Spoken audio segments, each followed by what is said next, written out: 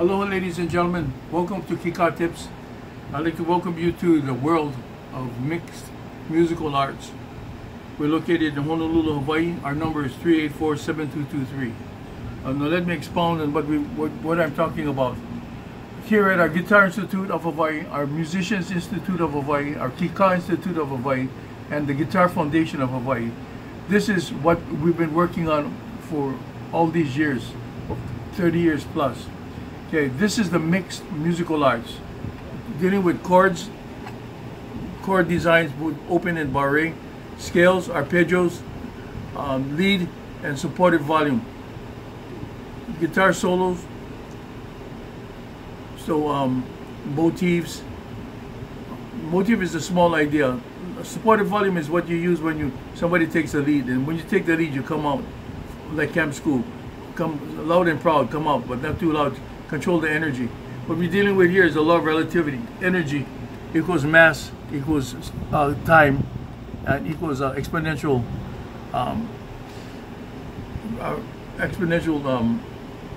achievements. So we got guitar solos, motifs, phraseology, accompaniment, business, music business, repertoire, different styles, recording, composition, transcription, and then we have transposition. Now moving on to tetrachords, we have perfect and relative pitch vocal training. We have the solos starting from a point of relaxation, going up to a climax and coming back down. We're working on all of these things. Also linguistics, being able to sing and speak in different languages. We have a student that sings Go For Mi Panima in Spanish. It's very beautiful. We have what is called sweeps with arpeggios, dives, bends, double hand techniques, single string techniques. We have chord chemistry. We have the different styles: flamenco, classical, originals, blues, bossa nova, classic rock, kiho'alu, Hawaiian contemporary, reggae, gospel music. We have the chromatic scale, the major scale, the minor, the natural minor scale, the melodic minor scale, the harmonic minor scale. We have all the modes: Ionian, Dorian, Phrygian, Mixolydian, Aeolian, Locrian. We have the modes. And then we have the major and minor pentatonic scales, the 5-tone scales, and then we also have the 6-tone scale, which is the blues scale. We have the chromatic major and minor scales. The chromatic is the 12-tone scale. Then from the 12-tone scale, when we study that, you have what is called the enharmonic tones. Okay, and then we work with performance. That's why we film on YouTube. All of our students have to perform, and also to get a job. Once you get the job, or you start working, then you can get promotion. In other words, the venue wants you to promote your act, and they want to know what kind of people you're going to draw in, and if you can join anybody in the first place, is your name well known? So we have to develop your name. That's business. Okay, it's promotion. So the power of thought is what makes a man or a woman successful. It's the ability to use the power of thought. So performances, when you have a performance, that you have music wage, you have discounts, employees discounts, you have tips, $100 plus tips, plus you have a complimentary drink and food, and that helps with the shelter.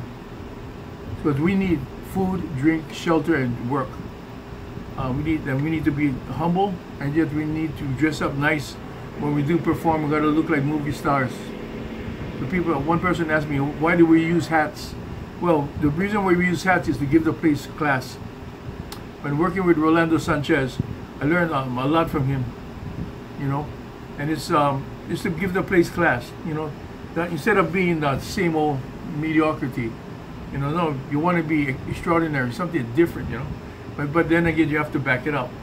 Then we have music job wages, student tuition, contributions, donations, street fund wealth.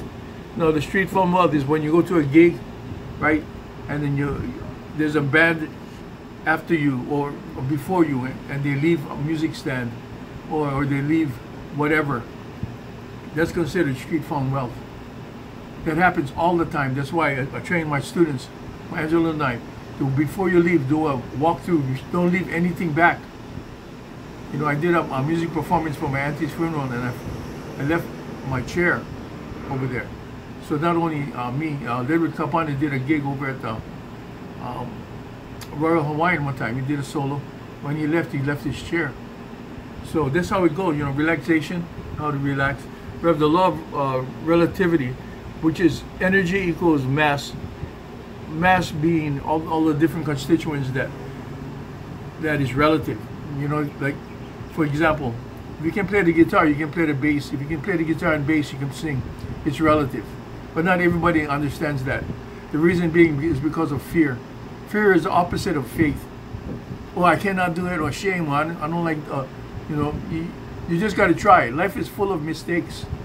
The only person that gets through life that doesn't try is the person in the grave. You know, in life we make mistakes. That's how it goes. The main thing is that we learn from the mistakes. We don't keep doing the same mistakes. We don't end up in prison. We don't end up hurt, or we don't end up dead. Learn from the mistakes, and that's how we learn and grow. So relativity, E, energy. Everything is energy. You're playing too loud, you're playing too soft. Your enthusiasm, you know, what is the personality you're coming with? You know, what kind of energy? Are you making me happy? Are you making me sad? Do I have to stand up and walk out on you?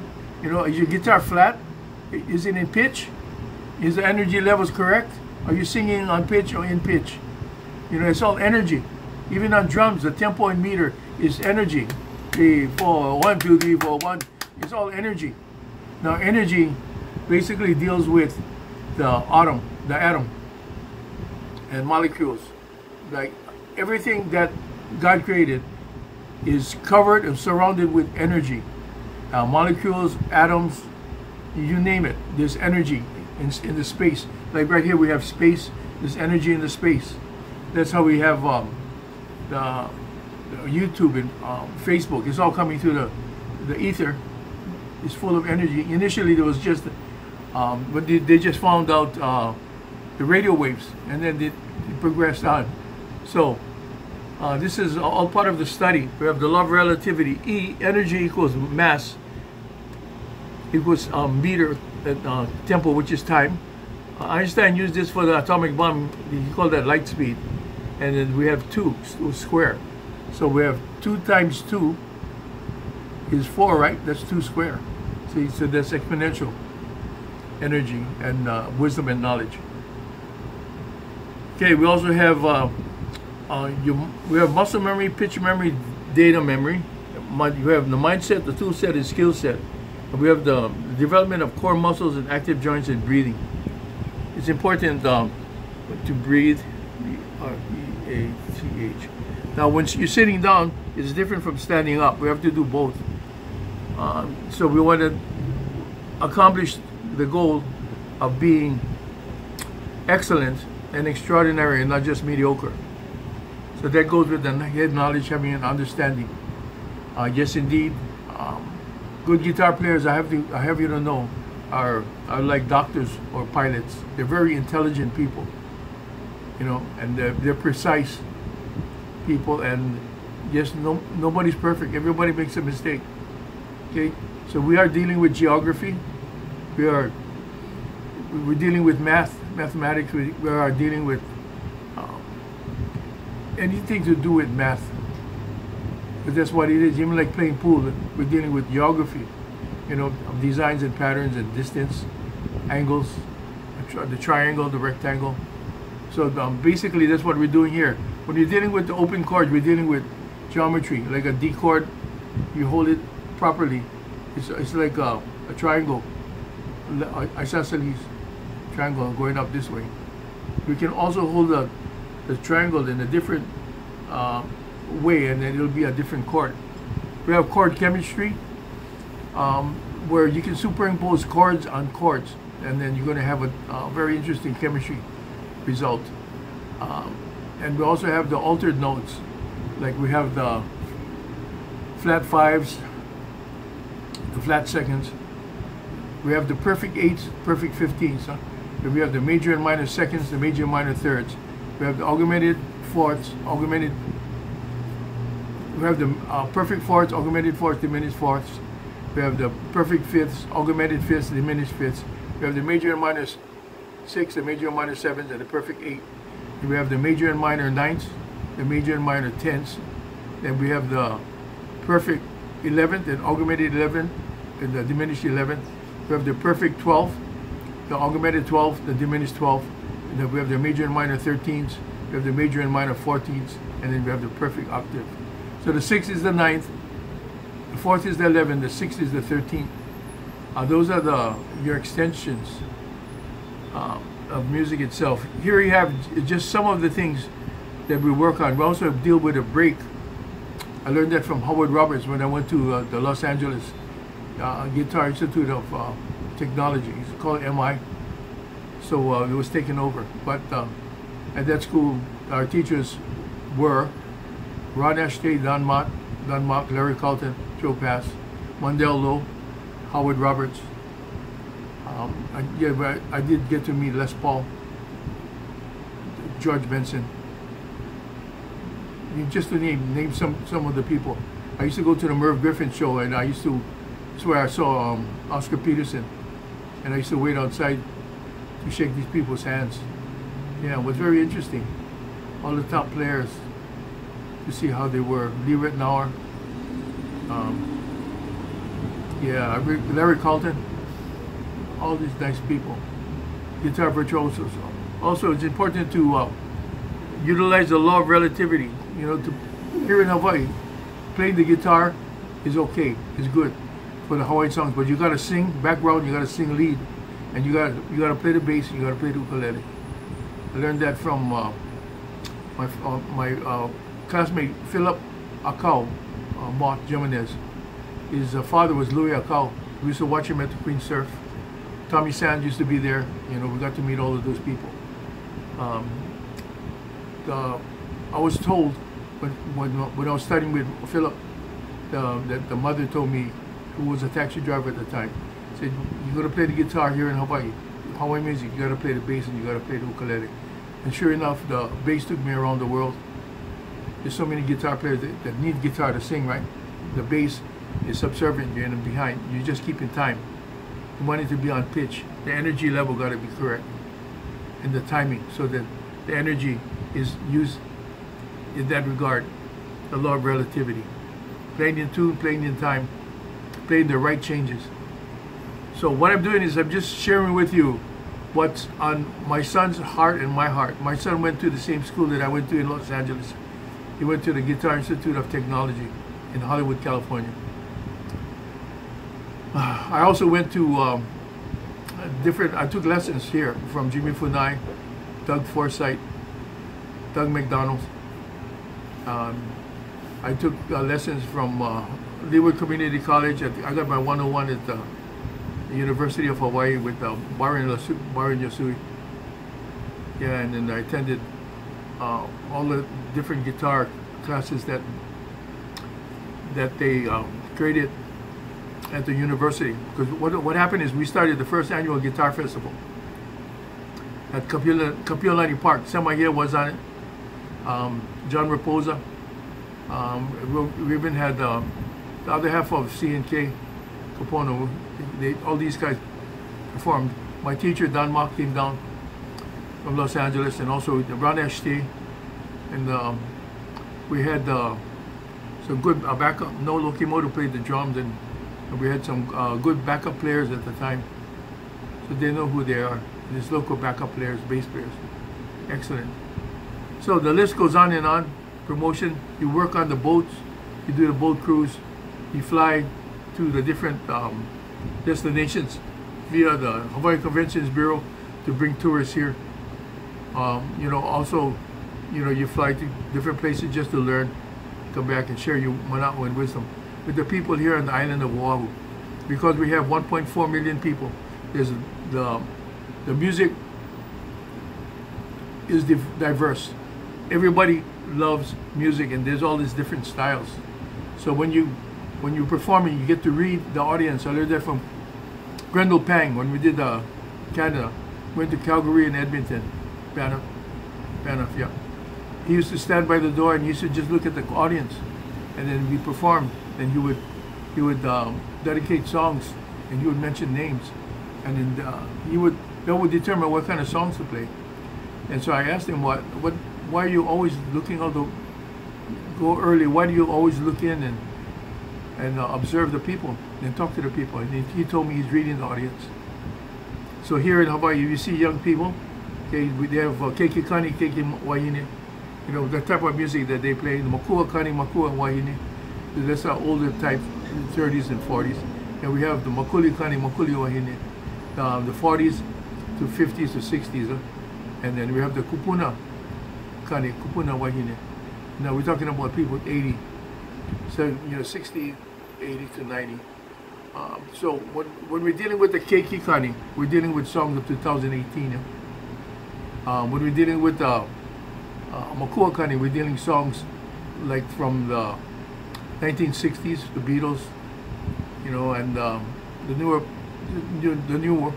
1960s, 1970s, Fleetwood Mac, and those people. When we're dealing with makuli kani, we're dealing with Frank Sinatra and with Sarah Vaughan and Todd Basie, and we have the master of jazz. These are African American virtuosos that came up from slavery. While they were playing music, they were being persecuted. They couldn't stay in the same room. Charlie Parker, and all of those guys. And then we have the kupuna. When you're dealing with the kupuna, you're talking about the really old songs, like Beyond the Reef, things like that, just the old songs that's very simple. And that's what they want. For the kupunas, they want it simple. They don't want it complicated. As you go to the kupunas, as you go to the makuli, they want it simple. Keep Hawaiian, they say, right? Okay, then you get hired. Then you get the privilege of backing up the hula dancers, both male and female, and to sing in harmony, so you learn from the leaders of the group, the sensei, the shihans, the ali'i, the bandmaster. So you get to learn from all of these wonderful people. So, and the list goes on and on, everybody. So music is a part of our lives here, and we're looking for a change right now. So it could be you that's going to innovate the music, get discovered, do record, and we can have your songs in the different stores. You can sell your records, win a hoku. I did get Angelo and I got nominated for a hoku. We did the song Island Dream featuring Eric Watanabe. Eric Watanabe and Kanoho, John Kanoho. And we did that. It's a song called, it was called Hosanna. And then Randy Hongo, who passed away, they won. I just thank God for Randy Hongo. But it was nice going to the hokus, being nominated. The way you're gonna be. The way you're going to know about the hokus, you're going to have to read it in a paper. John Berger's column, Tom Moffat had his column, and also Wayne Harada's column. You read all about it. Things like that. That's how the business goes. Also, for the different radio stations, you have to play songs that match their format before they put it on rotation. So basically right now we have what is called smooth jazz. Jazz is still Scotia. The real Hawaiian jazz. Right now it's more Hawaiian contemporary, just a bigger ball, and reggae, which is an even bigger ball. By servitude and by desire. People like to hear things like that. So I'm taking the time to share with you what Angelo and I are all about and what we've been doing for over 30 years. We also had Kika tips on Olelo before they had YouTube, and on our Kika tips on Olelo, we had the privilege of featuring Johnny Smith and What's the name of the jazz guitar player? I mean, the rock guitar player, Marty Friedman. Marty Friedman, yeah. And we had some other people from Mitch was on there. Byron Yasui was on there. So the list goes on. The main thing is that when I was going to school at Castle, I took lessons from Tomo Fukui and Larry Fukunaga. And what I wanted is people like Edward Kaufana, and then like that to do more lessons. Keolo Bima was doing lessons. He came up with a beautiful book, and I really loved. I learned a lot from him, watching him and studying his book. But I wanted Peter Moon to perform and teach, so we did the annual guitar festival. And Byron Yasui, he followed up, and he had Pedro Kapana and my favorite player to also teach, Keola Beamer, and all the different people. And people like Kumu Kauhanu Lake, yeah, Tony Lindsay, all of these people. Working with Melvin Lead, I learned a lot from her. So there's so much to do, ladies and gentlemen, boys and girls, and the list goes on. The main thing is you never give up.